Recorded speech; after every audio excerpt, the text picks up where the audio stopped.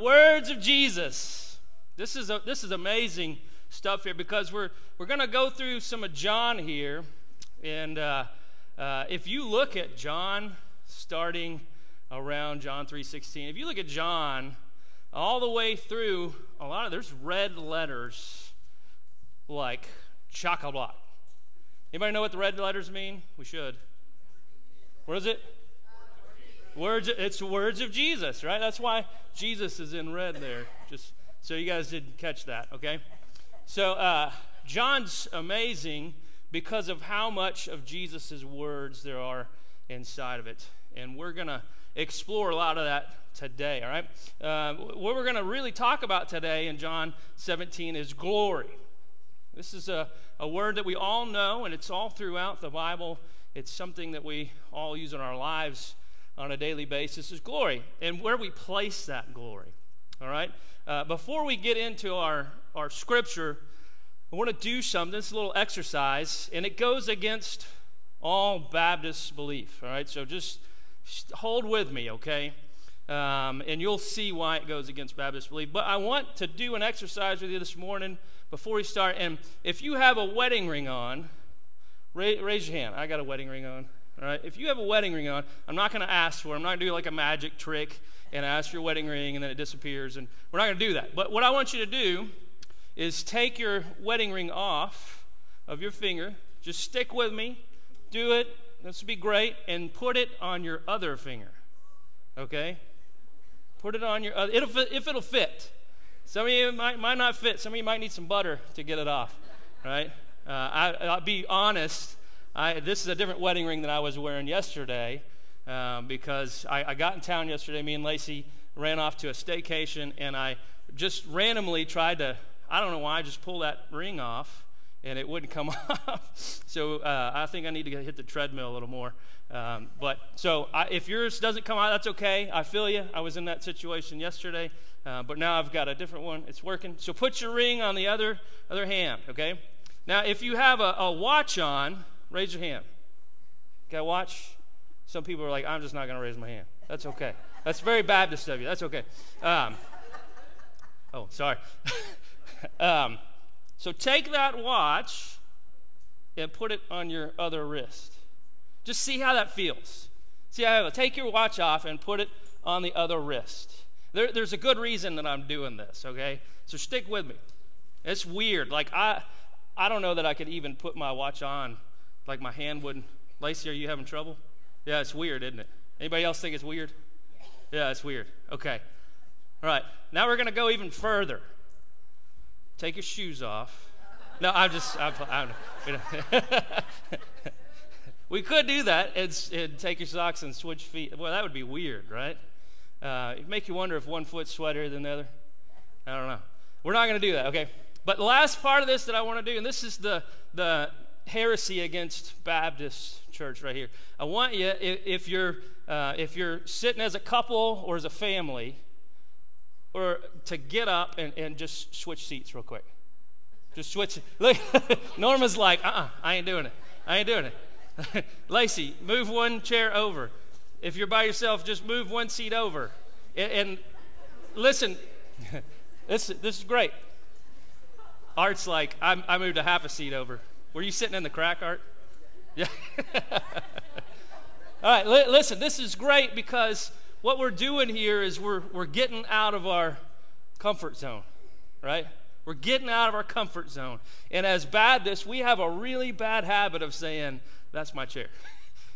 And it's sacred, right? That's my chair. And we have a bad habit of that. It's comfortable. It's where we've sat all along. It's where we're used to going. The parking spot, same way. The church that me and Lacey served at previously, there was a parking spot next to the back door. And our other associate pastor parked there. And he was not young, okay, granted. And there was another lady in the church who was not young either. And they were in a fight over this parking spot. And he was one of the pastors.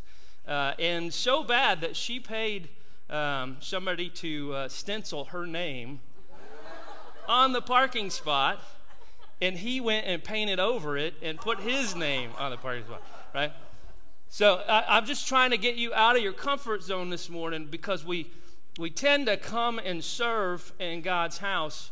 It becomes repetitive the same way every week. We sit in the same chair because I'm comfortable here.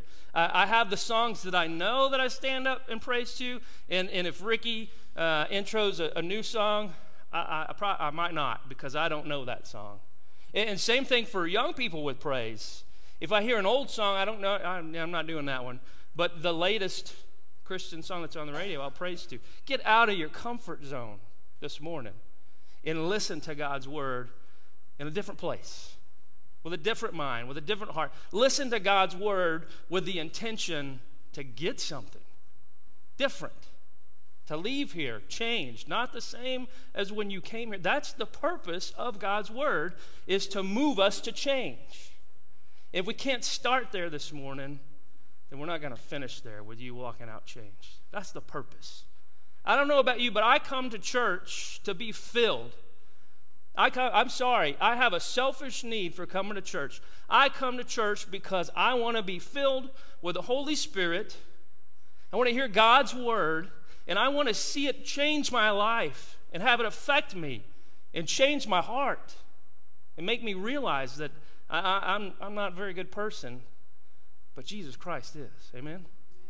I don't know how you came to church this morning, but I implore you to open your heart to this word, because what we're going to read today in John is powerful, very powerful, life-changing, powerful.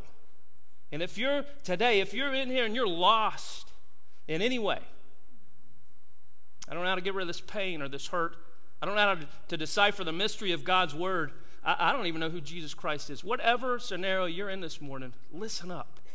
Get uncomfortable in here and open your heart to God's word. Amen? Amen? Amen. All right. Okay, we're going to start, now that we've done our little, I'm going to put my ring back because it just feels like I'm cheating on Lacey.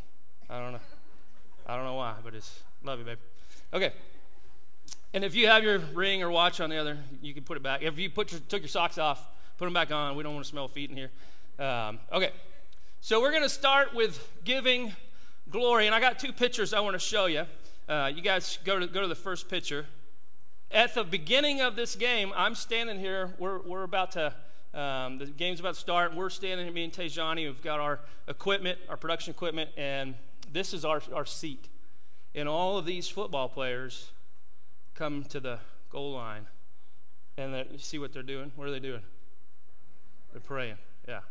Yeah. And I'm standing there just oblivious to life, waiting on the football game to start, and all these guys come and run and kneel down. And it wasn't just one or a couple or the few you see there. It was the whole team, both sides. They all came and knelt down and prayed. And that just moved me, right? As it should. And I sent this picture to Brady. And I'm using this picture this morning because they're at the goal line bringing glory to God. Right? This is a Big 12 championship. I know it's not the college championship game, but it's a big game. At AT&T Stadium, Jerry World, got the big Jumbotron up there. It's a big game where people are coming to bring them glory, these football players, and say, you're the best of the nation, or one of the best in the nation. But they're instead giving their glory to God. I think that's amazing. It's great. All right? Yes, amen is right. We went from seeing people kneel during the national anthem to now we're seeing them kneel to the Father. Amen? Isn't that awesome? That's great. Right? And I want to use this picture because I want to get you in a place of thinking about where your glory, where do you put your glory at? Where do you put, obviously it's not the Cowboys, right? Because they didn't really do anything last year, sorry. But we could put it in who? Who won last year? Chiefs. Okay, I'm surprised you're not wearing a Chiefs shirt. So let's go to the next picture. And we got this, right? This is the winner of the Super Bowl this year. Mahomes, right? I like Mahomes. Who likes Mahomes? Even if you're a Cowboys fan, you can like Mahomes. Come on. You might not next year if we're in the playoffs against him, but I like Mahomes, and he has become public, not just for winning a Super Bowl, but he's become public for giving glory to God. Yes, he's openly out there about giving glory to God. And then at the very, very end of the game, they get to the end zone. And I love this play because Mahomes throws just a short little dinger into the end zone. Guy that's open right there. But it was like he could have done it at any time. I was watching, and I was like, man, just bloop, game's over. Longest OT of a Super Bowl history, right? Am I right? Yeah. And he dinks it and wins the game. Like he could have at any time. I like that comparison because we're going to talk about Jesus. We're going to talk about time and the hour and these things. And Mahomes, if you watch him, he's very in tune with his team. And that last set of plays that he does, and it's just like perfect after perfect after perfect, and a little dink, and it's done in the game. But it was like at his time of choosing, almost. I remember hearing a radio personality say that. It was like almost like Mahomes drug it out so he could get more glory because he was that in tune with his team and everything, right? Well, I want to use Mahomes and the UT and football, for that matter, professional football, because we put so much glory and emphasis into that where we're at. Everybody loves football in Texas. Everybody's got a jersey. It's something big for us. Now, I have to admit, I don't have a jersey, and I'm not a big football fan, but I work around it enough that I pick up enough on stuff, right? But I want to use UT and Mahomes, and I want you guys to think about, as we read through the scripture, where is the glory in my life, and where am I giving it to, right? So let's get started here in chapter 17, verse 1. We see John says it first. When Jesus had spoke these words, what words did he speak? Now, to rightly look at the scripture in 17, I want to just back up real quick to chapter 16 in the end, because I want you to see what words we're talking about here, right? In verse 31 of chapter 16, Jesus says, "Do you now believe? Behold, the hour is coming, indeed it has come, when you will be scattered, each to his own home, and will leave me alone. Yet I am not alone, for the Father is with me. I have said these things to you, that in me you may have peace." Here's the crux of it, all right? Listen to this. Listen to this.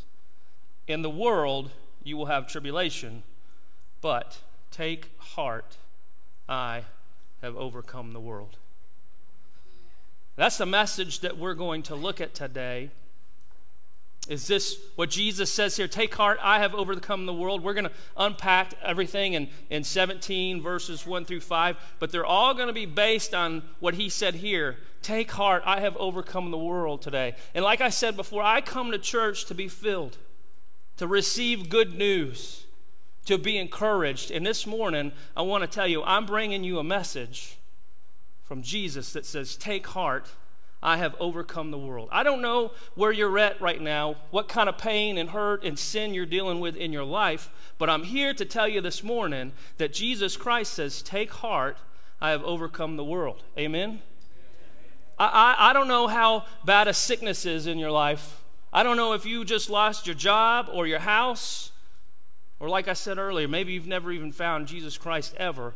I don't know what problems you're going through, but I do know I'm going through problems, and I got pain, and we all do. And when I read these words, it gives me hope. Take heart, I have overcome the world. Amen? Jesus says this at the end of a discourse with the disciples, where he's going chapter through chapter. We see the discourse on the Good Shepherd, and we see the discourse on I am the way, the truth, and the life. We see a discourse on the vine, the true vine. And through all this, Jesus is teaching the disciples, and they're fuzzy on the words he's using because Jesus is tricky, right? And when he says right here, he lifted up his eyes to heaven in chapter 17, it's to mark a change. It's to mark that he's moving from a discourse with the disciples, and now he's moving to a prayer with the Father, right? This is a change. It says, he lifted up his eyes and said, Father, the hour has come. This term, the hour has come, is really interesting. In the Bible, Jesus talks about the hour has come over 9 times. 3 of those 9 are in the statement, the hour has not yet come. You guys remember the wedding with his mother and Jesus' first miracle? What did he do? Change water into bourbon? No, wine. And his mother tells him, hey, work a miracle. And what does he say to her? He starts it off by, kids that are in here, teenagers in here, if you talk to your mom this way, you might get backhanded. But he starts it off by saying, woman, my hour has not yet come, right? And I always thought that statement was funny because I read into it my own presuppositions in watching some teenager talk to his mom badly, and I could just see my dad's hand coming quickly across the car seat. You guys remember that, right? Your dad could reach you at any point in the car? You know that, right? Even me with my short arms could reach my boys with it. I could take a shoe and chunk it. But I always thought it was funny when Jesus says that. Yeah, right? Woman. So this hour thing, let's look at it. What is he talking about here when he says, Father, the hour has come? And it's interesting that he uses time. In 3D, we use that term 3D or 4D. I work in drafting all the time. I have to draft drawings and engineer them, and so I work in 3D drawings all the time. What is that made up of? You have an X and a Y axis, so up, sideways, and then the third axis is what, John? Z, right? Z is height, right? So X, Y, and Z is 3D. Now, if we were to look at 4D, 4 dimensions, what's the 4th dimension? Anybody? Time. Time is the 4th dimension. And let me just tell you, time is something that man created. How do I know this? You might ask. Now, if you have your watch on the wrong side of your... No, I'm just playing. I know this because God does not exist in time. Time does not exist to God. God can move in and out of time. It is not linear to him. And we see those words written in here where Jesus talks about before and after, and we see past and present kind of language and everything. But what you need to realize is that time doesn't exist for God, Jesus Christ. That he can move in and out. It's not linear to him like it is to us, okay? So when he says the hour has come, well, easily and obviously he's talking about the passion, because we're about to move into Christ growing near to the cross. And that's what he's training the disciples, and he's teaching them, and he's saying, here's these words because I'm about to leave. So obviously when he says the hour has come, the passion is coming. And that's very appropriate for the time of season that we're in right now, right? Easter is just a month away, or less than. So Christ is talking about the passion, but he's not just talking about that. Remember, he's not linear in time. Christ is also talking about the formation of something. And I want to move forward in this scripture real quick, and we'll come back to that, okay? He says, the hour has come. Glorify your Son, that the Son may glorify you, since you have given him authority over all flesh to give eternal life to all whom you have given him. And glorify your Son, that the Son may glorify you. Well, if Jesus is saying, let the hour come now, he's asking the Father, God, make it quicker. Bring it on. Let's do this. Very much how I approach situations. If you ask Lacey, I usually have no fear. I will try to jump a tractor across a creek. Done it, right? But I didn't actually jump the tractor across the creek. I got stuck, okay? But I do things like that, and there's like no fear. It doesn't exist, and I just go, yeah, let's go. And Jesus is approaching the cross like this, which is awesome. He's going, let's hurry it up. But when he says, let's glorify the Father and glorify me, this reciprocal glory he's talking about, you wonder, like, how is you getting beaten and blood and dead and all this stuff glorifying? And I want to back up into chapter 16 real quick and show you, because Jesus just dealt with the disciples on this whole not having fear in a situation of pain or anxiety, not having angst Okay? And Jesus explains in, let's say, 16:21.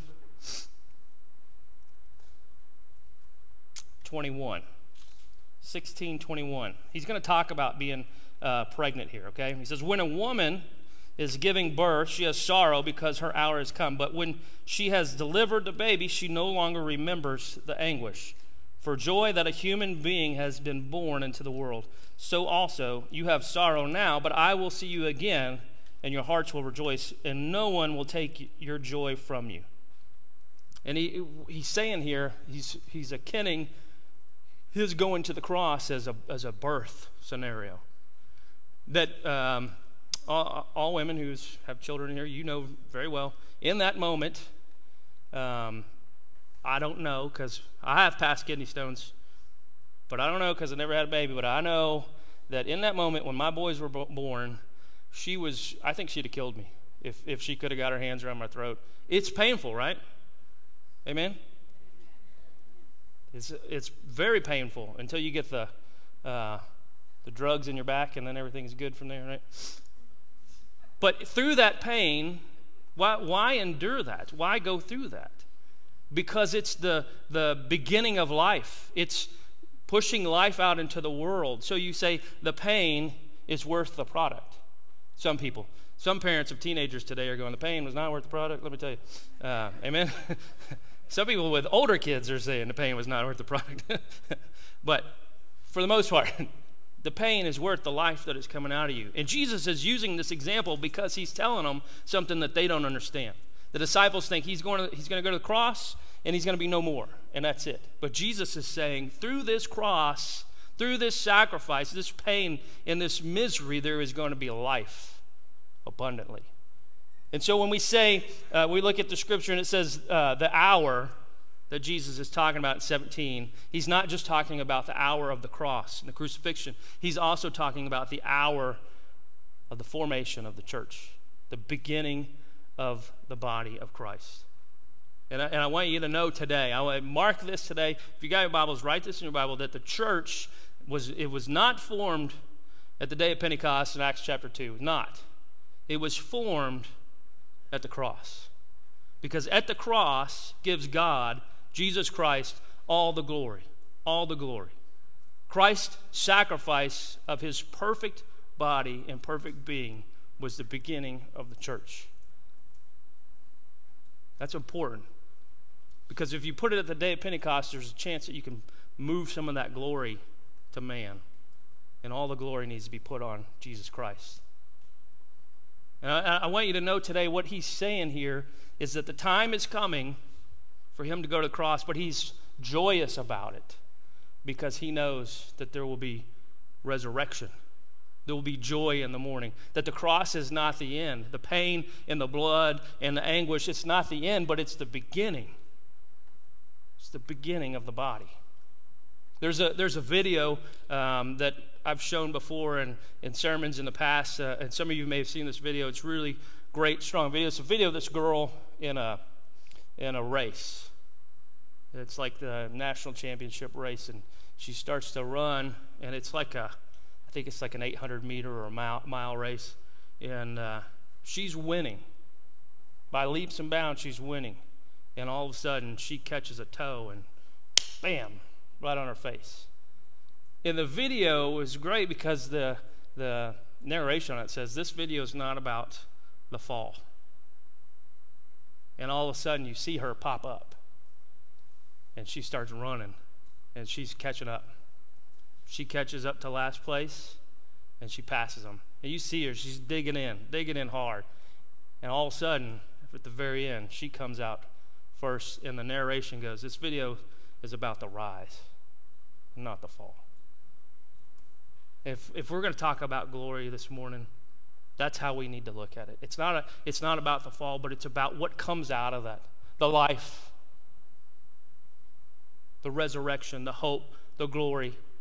What comes out of it is Christ's words here in 16 where he says what? Take heart, for I have overcome the world. And I want to shift your minds from the glory that we give with football and Patrick Mahomes and UT and A&M, and I want you to shift from that, because here's the deal. Whether you like it or not, or whether you know it or not, that glory that's given to these football players, these people that we hold in high esteem, it's paid for. You bought a shirt, you bought a cable package, you bought a ticket to Jerry World and spent way too much on parking than you did on the ticket to go to Jerry World and a hot dog. But it's paid for. They're paid to do that. Where our glory really should be going, Jesus Christ, he did it for free. For free access.